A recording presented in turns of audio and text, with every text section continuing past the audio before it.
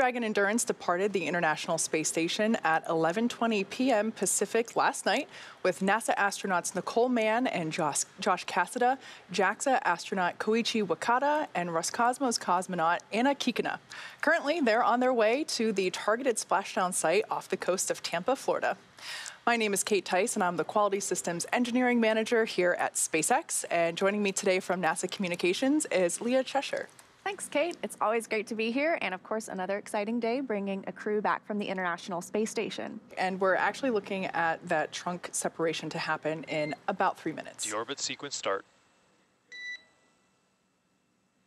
And we've heard Dragon copy. Good calls from the core here in Mission Control Hawthorne. That's the Mission Control room you see on your screen. To the crew, another good interior shot. Down in the bottom left-hand corner, that's Anna Kikina, the Roscosmos cosmonaut. That has flown on Crew 5. And then we are also on the other side of the spacecraft. We didn't get a good look at him, but it's Koichi Wakata, the JAXA astronaut that has joined us as well. So again, good calls. We've heard good confirmation of suit leak checks up until this point. As you can see, the astronauts are in their suits and seats after they had some time to rest and relax over the past, what has it been, 18-ish hours since they undocked yesterday. So we're standing by to listen for the call out for trunk separation. And I got one update that we are in the proper attitude for that trunk separation. So awesome. Just one more of those checks that we were standing by to hear. Again, we are just in a waiting game until we have that claw and trunk separation. But that Nominal trunk jettison. All right, there's that call. Great news. right on time. Dragon copy. So as you can hear, that, like we mentioned, is the core calling out to the crew. They report that they copy because they're able to keep track of it on those crew displays that we could see over their shoulders. So again, the claw and trunk just separated. The claw is where those umbilicals for power and telemetry are from the trunk, and its solar arrays connect to the capsule. So now that they've disconnected, again, Dragon is exclusively on battery power. And we just additionally got that confirmation of successful trunk jettison as well, coming right on time at about 5:06 p.m. Pacific. We're coming up to the deorbit burn. We're about 5 seconds away from that burn start.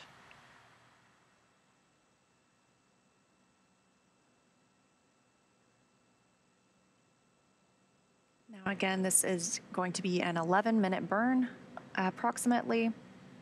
Just over 11 minutes. It's pretty large. We've got to slow the astronauts down from orbital velocity at 17,500 miles per hour and put them on that track to Tampa, Florida, in that splashdown. If you look, you can see the windows near Josh Cassada's feet. Actually, it's in the background, but it's bright. It's clearly they're in an orbital daylight.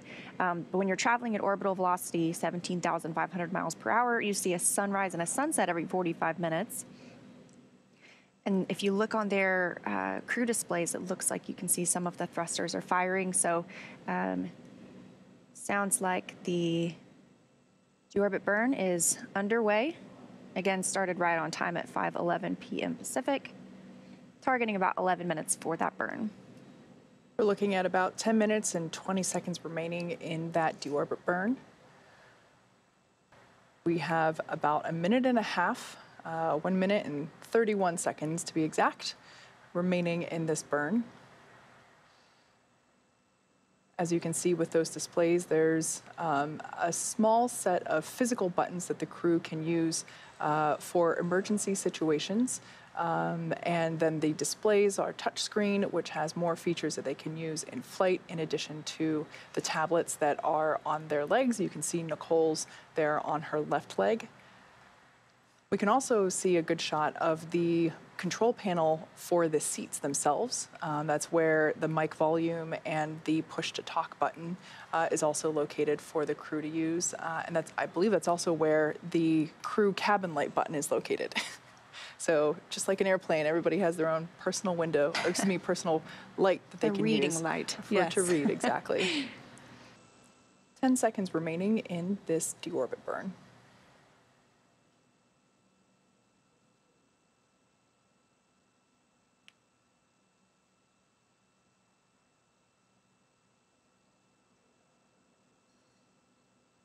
That deorbit burn is... Deorbit burn complete, performance nominal, nose cone closure initiated. Dragon copy. Just what we wanted to hear. Deorbit burn is complete. Nominal is always the word we're looking for.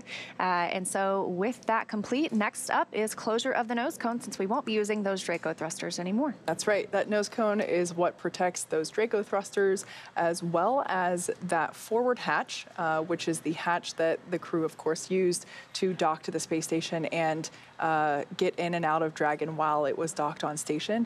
That side hatch is what they will be using, or the side hatch, which is on the side of Dragon, is what they will be using to get out of the capsule after splashdown, but not that forward hatch, which is what is being covered up now or what will be covered up as we step into nose cone closure. Wow. And there we can see a live view of that nose cone closing on Dragon Endurance.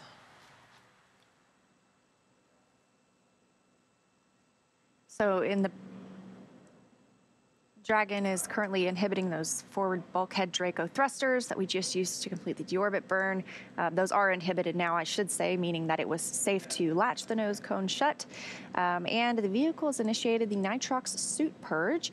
This will help keep Nicole, Josh, Koichi, and Anna cool and comfortable during re-entry, which is coming up in about 20 minutes. At this point, like we saw, the nose cone is closing, protecting the forward hatch for reentry. So Nicole, Josh, Koichi, and Anna are using their screens to continue monitoring the locking of the nose cone, which is done by a set of hooks. Nose cone secured for entry.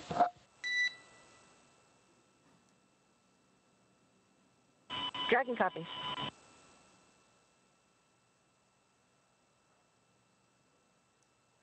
And there is that confirmation of nose cone closure that we were standing by for. Now, as we begin the second half of entry, Dragon is now beginning to inject that cooled nitrox or nitrogen-oxygen mixture into the air being delivered to the suits worn by Nicole, Josh, Koichi, and Anna. Again, that's what will allow the crew to remain super comfortable while the external temperatures reach 3,500 degrees Fahrenheit, so a little warm on the outside. Dragon SpaceX for entry briefing.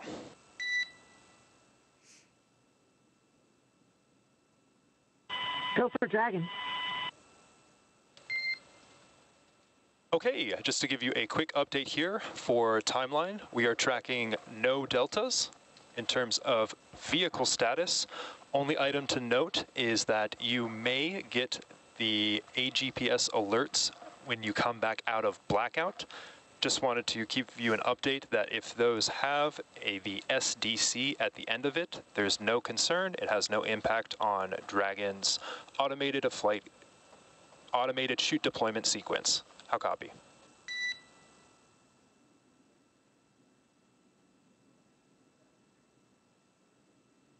Okay, copy. We may get the APGS alerts if it's got Sierra Delta Charlie. That's no impact. Those are good words. Other than that, the weather's still looking good, and we're looking forward to getting you home shortly. Expected blackout time is in approximately 2 minutes or so. We'll see you on the other side at 0156 Zulu. Copy. See you on the other side. Wow, we got to that anticipated blackout time pretty quickly. So again, that's coming up at about 5:58 p.m. Pacific time, about 5:48 p.m. Pacific time. And so about 30 seconds from now, we will be out of communication with the astronauts and the Crew Dragon capsule during that time. The Corps mentioned an AGPS potential alert coming up after they require signal.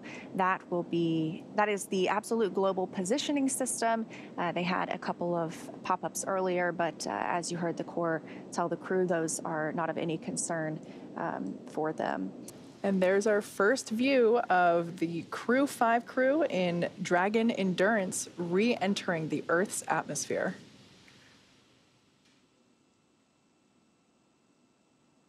So this is a view from the recovery ship itself of Crew Dragon re-entering Earth's atmosphere. Of course, we still do not have communication with them because you can see that plasma buildup as they are coming through the atmosphere, that heat shield doing all of the work to ablate that heat as it builds up around the capsule. So again, as we mentioned, you see the movements here. That's the ship camera moving and continuing to track the spacecraft during re-entry. We anticipate reacquisition of signal in just a couple of minutes from now. As Kate mentioned, it can vary on when we get that timing. But great to already have a view of our 4 astronauts, or 3 astronauts and 1 cosmonaut inside as they are headed home. There will also be a couple of sonic booms during that time frame. Dragon, SpaceX, comm check. So as I mentioned, the SpaceX core. SpaceX Dragon, we have you loud and clear. We have you the same. Good to have you back. Expect automated chute deployment. Dragon, copy. You know, it's incredible to know that the voice we're hearing is coming from that gorgeous ball of light. And all of the other little points of light you see around it, they appear to be streaking on the camera a little bit. Those are stars. Obviously, that beautiful bright light in the middle, that's Crew Dragon Endurance coming home after 157 days in space. We are standing by for drogue parachute deployment. That'll be in about 2 minutes, but we already do have acquisition of signal. That came, again, a little bit earlier than we expected. So that's right. It is a little hard to target sometimes. GPS has converged. Expect nominal altitude for drogue chute deploy. Dragon, copy.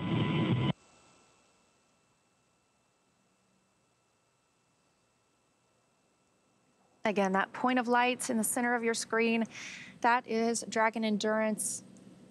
Another, a different view. This one infrared coming from the recovery ship.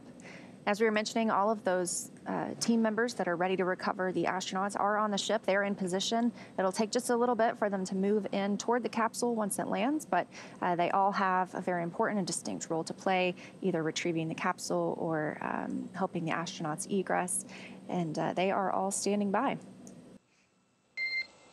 Brace for drogue window. Dragon, brace. It looks like those drogue deploys are now. Yep. We got Visual on 2 healthy drogues.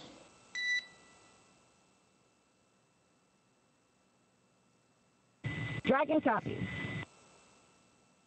As you can see with that infrared view, we have 2 healthy drogue parachutes on Dragon. There's a view from Dragon looking up at the drogue chutes. Those will remain attached to the spacecraft until they help deploy the main parachutes, coming up in just a few moments. Again, these views coming to us from the recovery ship, standing by to recover our crew members once they splash down. Looks like we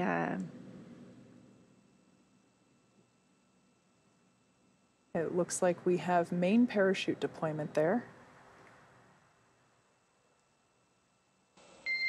Main chute descent rate nominal.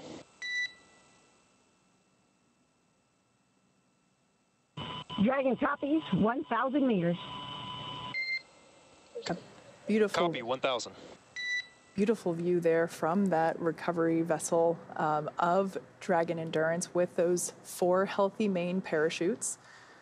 At this point in time, the capsule's going about 119, or was going about 119 miles per hour when those were deployed, and they also deployed about 6,500 feet. So these main parachutes will help slow the vehicle down even further to about 800 meters. Copy, 800. So that we'll hear from the crew about how far they are above the surface of the water. So there we just heard that call out for 800 meters.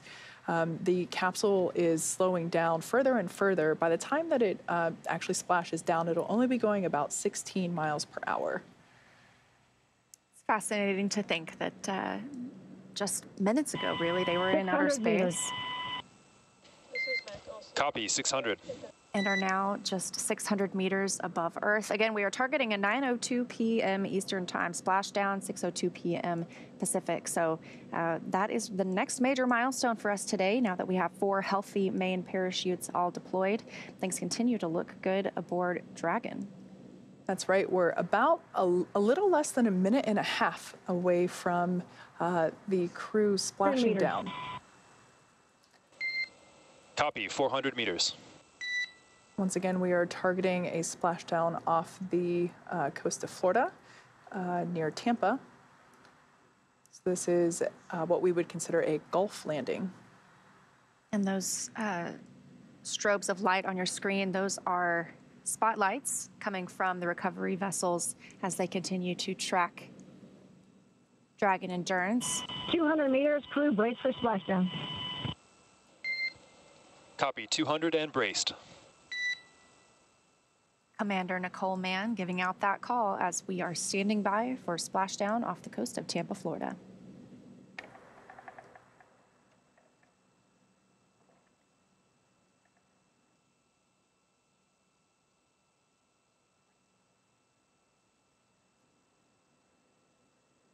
There we can see the water surface.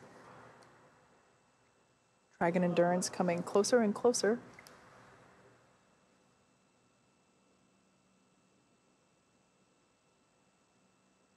And as you just saw, splashdown of Crew 5.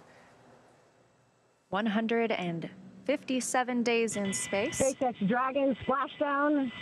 Names have been released. Copy, Dragon. We concur with splashdown and mains released. Dragon Endurance, on behalf of SpaceX, welcome home. As you can see on your screen, visual confirmation for splashdown. Thank you, SpaceX. That was on one heck of a ride. We're happy to be home. Looking forward to next time. Dragon, brace for capsule lift. Dragon. And as the capsule is being lifted, there's our first view of that heat shield. Once again, that was the primary decelerator for the Dragon capsule. That's really what helps slow the vehicle down to about 350 miles per hour from 17,500, of course, during that re-entry burn that we saw. Certainly did its job. Yeah. Bringing them to that gentle splashdown with the help of those parachutes, about 16 miles per hour. So they have obviously lifted Dragon. They are placing it in that nest. They'll secure it there and remove some of those attachment points before moving it toward the egress platform. Now we can see some waters held in what looks like kind of like a bucketed area there underneath the side hatch. That is the location of where the main parachutes are stored. So all 4 of those main parachutes are tightly packed and placed in that cubby, basically, and we can see water draining from it now. The location of the drogue parachutes is up near where that harness is secured above the side hatch there at the top. We can see that the personal protective equipment. Dragon, stand by for a side hatch opening in approximately the next 60 seconds. I'm looking at Rick right now. So we can see that those, and there it is, side hatch open on Dragon Endurance. First time since it was closed last October, sending these 4 crew members on their journey to the International Space Station. And in that view on the right, you can see that SpaceX medical doctor getting that first check, making sure everyone is feeling all right back here on planet Earth before we begin helping those crew members out of the capsule. Once again, that is a view looking toward the side hatch. That view has Commander Nicole Mann on the left-hand side and pilot Josh Cassada on the right-hand side.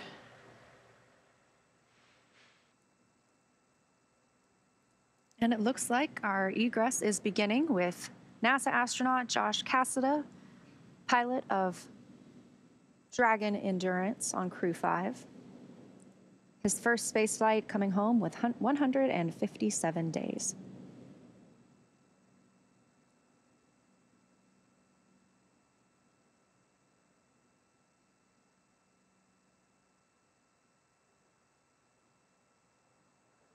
I believe there is a almost like a little slide that is secured to the exterior of the capsule and to the egress deck, basically to bridge that gap. Yeah, we could see Josh sliding out of the frame there, and that really just helps them get out of the capsule, not only from the standpoint of making it easier on them, but also preserving the hardware around that, the hardware of the side hatch as well.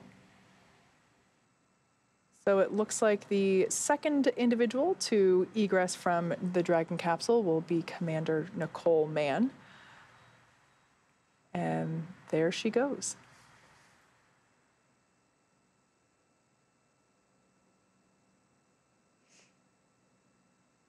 Also 157 days for Nicole, being that it was her first space flight.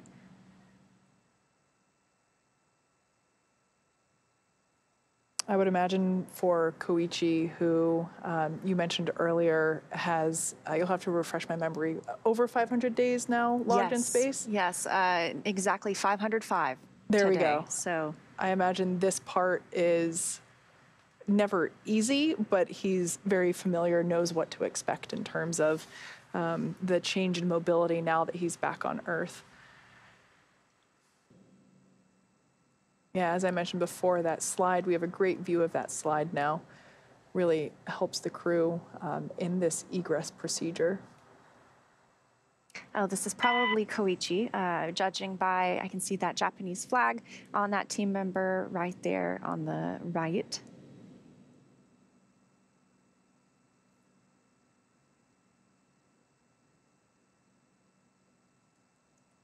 Yeah, I think you're right, because it looked like, yeah, that looks like Koichi. It looks like they were pulling from seat 1, so yeah, that would have been Koichi's.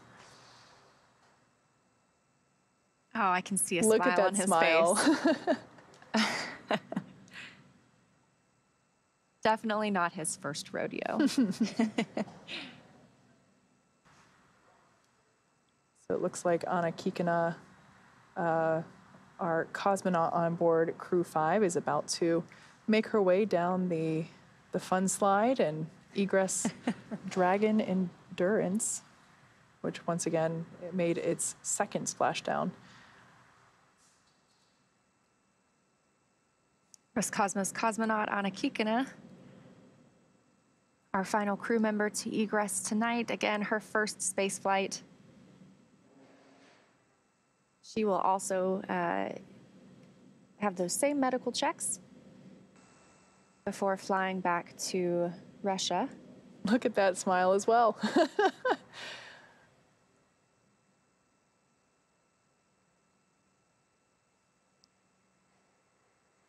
And that is all 4 of our crew members. Now that Nicole, Josh, Koichi, and Anna are safely back home on Earth and getting checked out by the medical teams, we're going to wrap up our live coverage of their return.